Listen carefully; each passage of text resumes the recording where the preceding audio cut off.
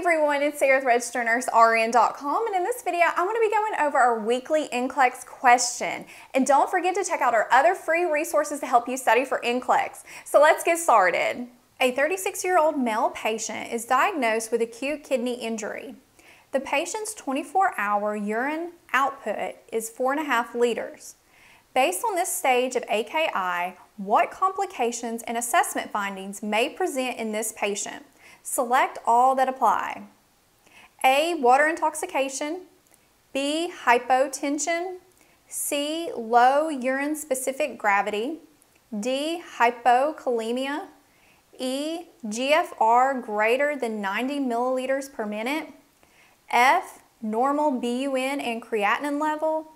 Or G, profound confusion due to azotemia. So from our scenario, we know that our patient has acute kidney injury, AKI, also known as acute renal failure. And one thing that should be jumping out at you in this scenario is that patient's 24-hour urinary output, which is 4.5 liters. So now you should be thinking of questions like, what is a normal urinary output and what are those stages of acute kidney injury? Okay, so a normal urinary output is 1 to 2 liters per day. That's what a normal adult should be putting out. Now those stages, let's go over that, because if we can determine what stage this patient is in, and whenever we're going over these signs and symptoms and findings, we'll know if this is the correct answer. Okay, so 4 stages. You have the first stage, which is the initiation stage, and this is where there has been a cause of injury to the kidney. Remember from our renal series, we talked about prerenal causes, intrarenal causes, and postrenal causes to when signs and symptoms appear. So when the signs and symptoms appear, they're in another stage, and they can either go to the oliguric or the diuresis stage. Not all patients go from initiation to oliguric. They may skip oliguric and go straight to diuresis. So you really always want to be watching that urinary output. So we know they're not in the initiation stage. Okay, the oliguric, what is that? Well, one of the best ways to determine if they're in there, in this stage or diuresis or recovery, is to ask yourself, what is their urinary output? Well, it's 4.5 liters, and what should the urinary output be in the oliguric stage? It should be less than 400 milliliters per day. So less than 400 milliliters per day. Now, our patient is having 4.5, so we can write them out of being in this stage. But let's review this stage, because if we see signs and symptoms that should be going in the oliguric, we know we can eliminate those from over here. So let's talk a little bit about the oliguric stage. Okay, their urinary output is very minimal. And why is that? Well, that glomerulus, that part of the nephron that filters the blood, is damaged, and it's not filtering the way it should.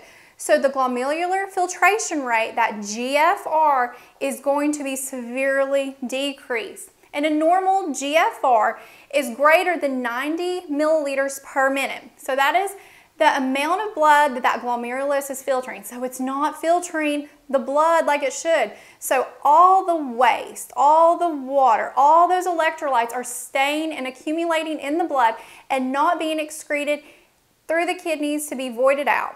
So GFR is going to be decreased. What's going to happen to our waste levels, specifically that BUN and creatinine? They're just going to stay in the blood because our glomerulus isn't filtering it. So they're going to dramatically increase.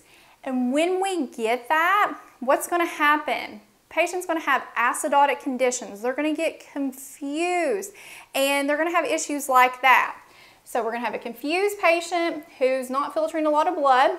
Because they're not filtering a lot of blood, what's going to happen to that water in the blood? It's just going to stay there. It's not going to be filtered through the kidneys. So you're going to get fluid volume overload, which can lead to hypertension, edema, swelling, which can lead to pulmonary problems like pulmonary edema and heart failure, things like that. So fluid volume is going to be increased, and we're going to have hypertension.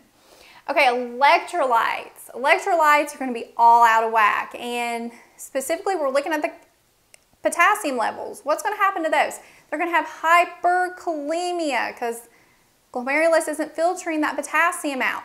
We're also going to have hyperphosphatemia, which is going to decrease our calcium levels, hypokalemia, and we're going to have high magnesium levels called hypermagnesemia. So we're going to be dealing with a lot of high electrolytes, except for the calcium. Now, how is our urine specific gravity going to be? Is our urine going to be really concentrated or is it going to be diluted? Well, it's going to be very concentrated. So the urine specific gravity is going to be high. And whenever you do see the urine put out by these patients, if they put any out, it's very dark colored and very concentrated looking. Okay, now let's go to the diuresis stage. What is the urinary output going to be in the diuresis stage? Okay, to help me remember this, always think of giving patients diuretics. Whenever you give patients diuretics, what do? They urinate a lot. So this is what happens in this stage. They're putting out a lot of urine. And remember, 1 to 2 liters is the normal amount. And these patients who are in this stage can put out anywhere from 3 to 6 liters per day. So I think it's confident to say our patient is probably in the diuresis stage because they're putting out a lot of urine. Now let's talk about the diuresis stage.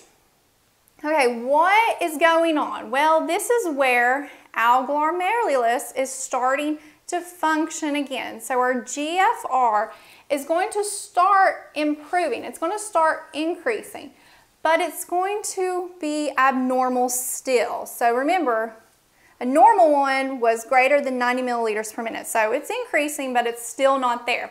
So our kidneys have got that ability to filter the blood again. So it's going to start removing a lot of waste from the blood, specifically urea and creatinine. But it doesn't have the ability yet to concentrate the urine, so we're not going to get electrolyte balances yet. So what's going to start happening to our BUN and creatinine? They're going to start coming down, but they're still going to be abnormal, but they're going to come down. Now, because that glomerulus is starting to filter again, it's removing specifically a lot of urea out of that blood into that filtrate. Now, this is going to cause osmotic diuresis because that high amount of urea is going to cause water to pull from the blood into the kidneys, and that is why you're going to see this high amount of urine being lost. So they're peeing a lot. What's going to happen to their fluid volume? They're urinating it out. It's going to decrease. So they're going to get hypotension. Now, what's going to happen to our electrolyte levels? Well, we can't concentrate our urine yet, and we're putting out a lot of fluids.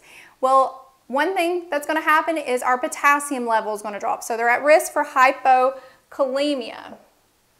And what's going to happen to their urine-specific gravity? Is their urine going to be really concentrated or is it going to be diluted? It's going to be really diluted. So it's going to be low because of all that water being pulled from the body into the nephron. Okay, so we're getting somewhere. We have a lot of our complications and our signs and symptoms. Now, why are they not in recovery? Because some people may think they're in the recovery stage. Well, the recovery stage is when the urinary output is normal. They have recovered and everything's back to normal. So the GFR is going to be normal, which is going to allow us to maintain our BUN and creatinine levels, which will be normal. Our fluid volume status should be normal, and our electrolytes will be normal, and it'll be able to maintain itself. Here, this patient isn't maintaining because they're at 4.5 liters, avoiding that within a 24-hour period. So they're in the diuresis stage. Now let's start eliminating our options. Okay, A, water intoxication. Are they going to have this? No, if anything, they're going to be fluid volume depleted. They're not going to be water intoxicated. So this is not one of our answers. Are they going to have hypotension?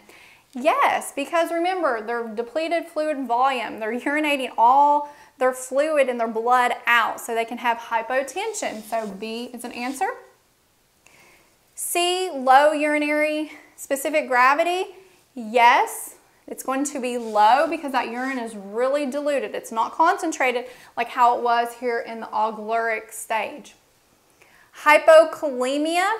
Yes, because they are urinating all that fluid out. And one of those main electrolytes that can be in trouble whenever a patient is urinating a lot is potassium. That's why whenever we give like loop diuretics, like Lasix, we're always watching those potassium levels because it's getting wasted. So yes, hypokalemia. Are they going to have a GFR greater than 90 milliliters per minute? No. Remember, their GFR is increasing, but it's still going to be abnormal. They've got the ability to filter the blood, but it's not going to be normal yet. That would be in the recovery stage if they make it there, depending on the degree of damage that was done to the kidney. So that's not one of our answers. Are they going to have a normal BUN and creatinine? No, they won't. That's in the recovery stage, but the BUN and creatinine will start decreasing, but it won't be normal yet. And G, profound confusion due to aziotemia.